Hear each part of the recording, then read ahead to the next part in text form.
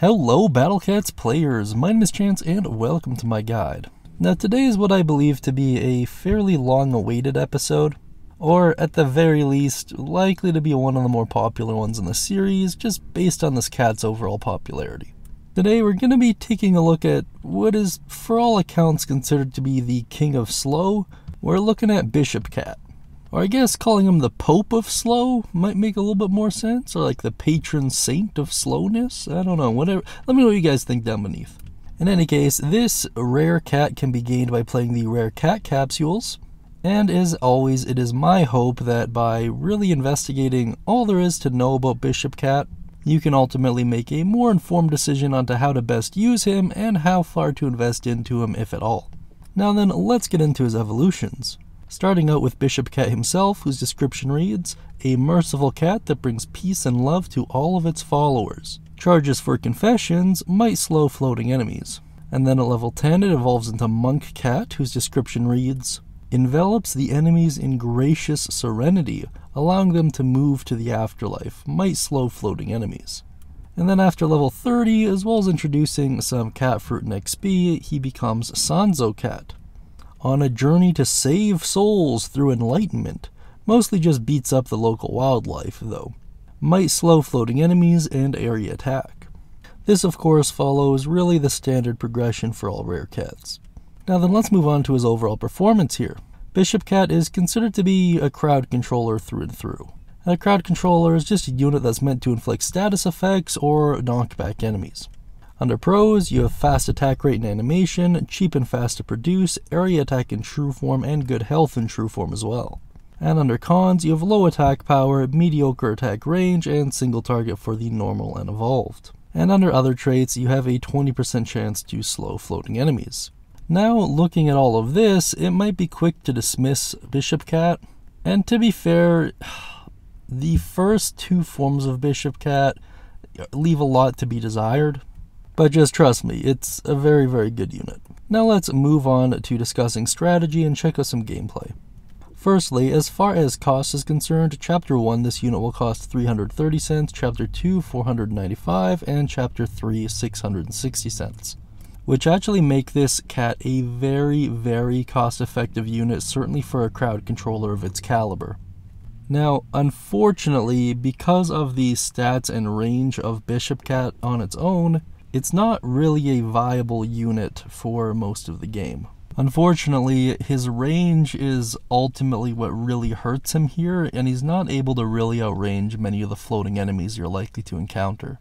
However, when there is a floating enemy that he does outrange, and you do wish to use him, he's best used in combination with another anti-floating staller. Shaman Cat comes to mind, but there are a few others.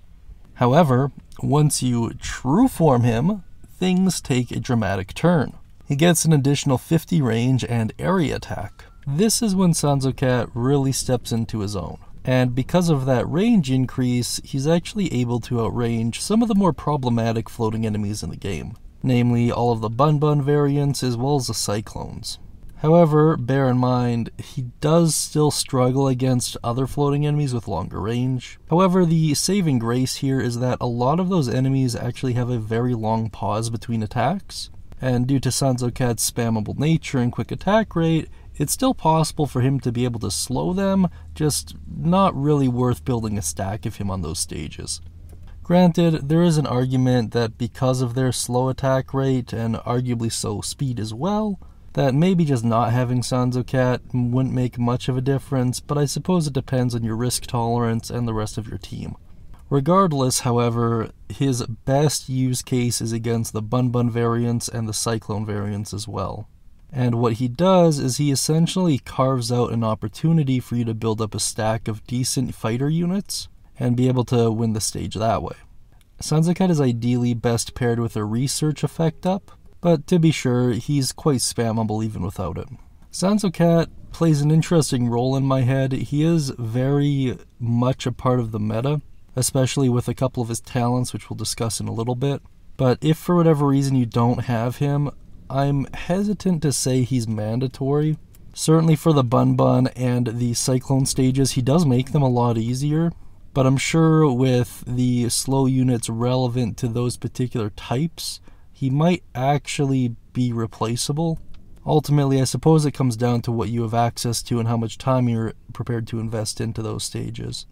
But he does tend to be the go-to for a lot of the more problematic floating enemies. Now, seeing as how Bishop Cat doesn't currently have access to any cat combos, I'll just dump right into the cat fruit. You're going to need 1 purple seed, which can be obtained every Tuesday, 2 red seeds, which can be obtained every Wednesday, 2 blue seeds, which can be obtained every Thursday, 3 yellow seeds, which can be obtained every Friday, and 2 green fruit, which can be obtained every Monday, and of course the 200,000 XP. Now then, I'm just going to flash a couple of the stat screens pertaining to Bishop Cat in his various forms while going over some trivia. Bishop Cat appears to have been modeled after the priests from Dragon Quest III. Sanzo Cat is based on the Journey to the West character Tang Sanzing, a Buddhist monk whose Japanese name is Genjo Sanzo. Very interesting stuff. Alright, now let's talk about talents. As far as available talents go, Sanzo Cat will have access to Weaken, which adds a 30% chance to weaken enemies to 70% for about 1.3 seconds. This improves by 0.3 seconds per level up to 4 seconds total for a total NP cost of 95. Slow, which increases slow duration by 0.4 seconds and improves by 0.07 seconds per level up to 1 second for a total NP cost of 75. Survives, which adds a 23% chance to survive a lethal blow and improves by 3% per level up to 50% for a total NP cost of 95. Target Angel for a cost of 50. And Defense Buff, which upgrades the health of the unit by 2% per level up to 20% for a total NP cost of 75. Now, Sanzo Cat, I would make an argument for, at least for a crowd controller, has some of the best talents in the game. And honestly, you're going to want basically all of them. So this unit does require a fair bit of investment to get going, but once it does get going, it becomes incredibly useful.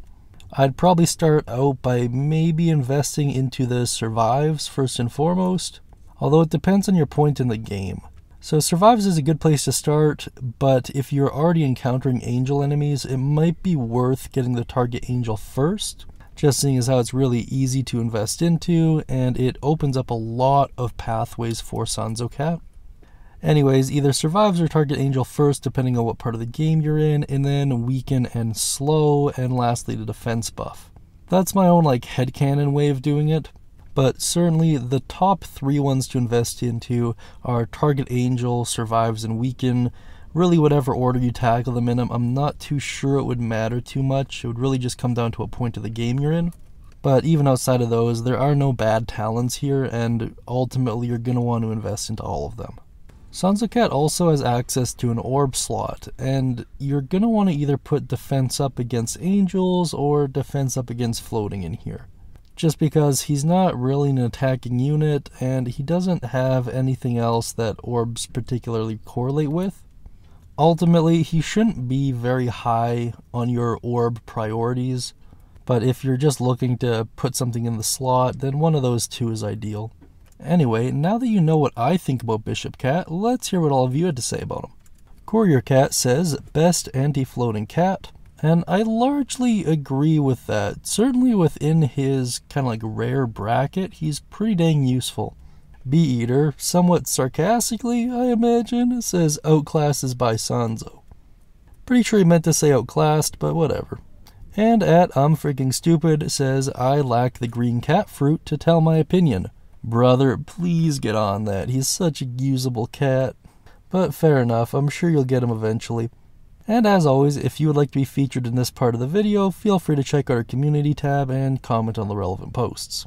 And that's really all there is to say about Sanzo. If there's anything I missed or anything I should have gone into more detail on, please let me know down beneath in the comment section. Thank you for watching until this point. Don't forget to like and subscribe for Cat God's blessing on your next gacha roll, and as always, I'll be talking to you guys soon.